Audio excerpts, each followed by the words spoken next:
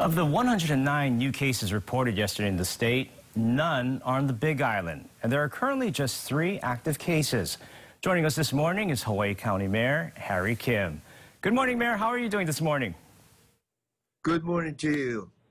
All right, first off, go ahead. Pardon? I was going to say I feel real good, and not to nitpick, but it is important here that we have just 1 active case, and I feel very, very fortunate on that. Okay. I know every county is different and faces different challenges, but what do you think is the biggest reason why Hawaii Island has been able to keep their cases so low? You know, that first of all, we talk to staff here that we have to be very careful that we don't get caught up in this yo-yo of emotions, and it's so easy, you know, the numbers game and people affected here, and what you do or don't do become very personal. I think everyone in this office and work with this daily know what I'm talking about, and you get down when it's up and up when it's down, and you have to be very careful of that. On that, I'm not smart enough to even remotely know all the reasons that make for cases to go up and down, but you know, I know it's fortunate that we are where we are. The Mayor Caldwell and the rest of the mayors, we talk to each other almost daily and at least 3 times a week. And I know they feel the same about so emotionally involved in this thing. As far as your question, why? For all the good reasons of people, for all good fortunes that we don't understand that come together. But I do know this, people want, I see the media in regards to reaction to how we can get better. Or, this is a huge number, 109. The reason for that is, you know, maybe better than me, in regards to not too long ago, we went, whoa, when we went to 42 at the time was the highest. And in a very short couple of weeks, we're 109. So you can see the reasons for this interview and the questions. But in summary of your question, it's a complex thing, but the bottom line, it is the willingness and cooperation of the people of your community to, you know, get involved and do their share. Now, Mayor, some county mayors like Mayor Victorino on Maui are very concerned about the inter-island travel and want to reinstate the 14-day quarantine. But you are not in favor of that. Can you explain why you feel so strongly about that? Well, first of all, you know, we watch the data every day, just like Mayor Victorino. And at this time, you know, I put the relationship of the acceptable risk, you put the relationship in regards to the good and the bad in regards to what it does. And when it was removed as far as the quarantine for Big Island and the rest of the state, boy, I saw an elation that I didn't realize would be that much. Now, if I saw a direct connection here, again, if I saw a direct connection on this island, I'm not saying the others do not, I just don't see it, but we do monitor it. I don't see a connection here of that.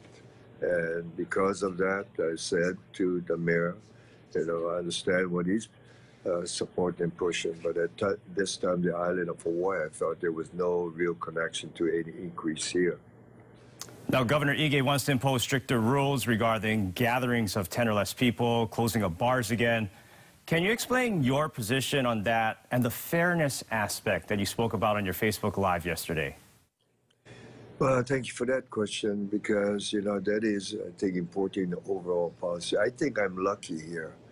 Maybe luck is not the right word. Just so fortunate with the agencies and the people headed here, including Department of Health, the hospitals, or the police department, especially fire, National Guard community here in regards to that. And we tried from the very, very beginning in late February, early March, you know, task force was developed to work with the community.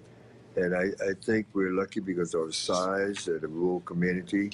And fire department, who is head of the prevention, I think have met so far with, I'll use round number, 700-800 establishments, just to check with them, work with them.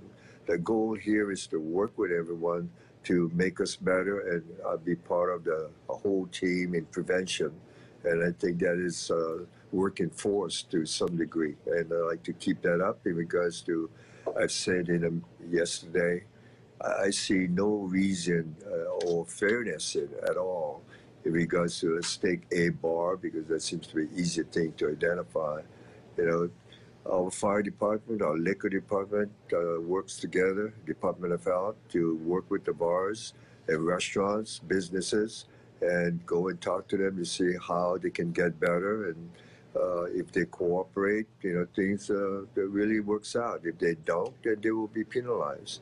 But it will be that individual establishment that will be penalized, not the whole business. And real quickly, Mayor Kim, what's your final message to the people of Hawaii Island, having them continue to follow the rules, because some people may be experiencing caution fatigue or burnout?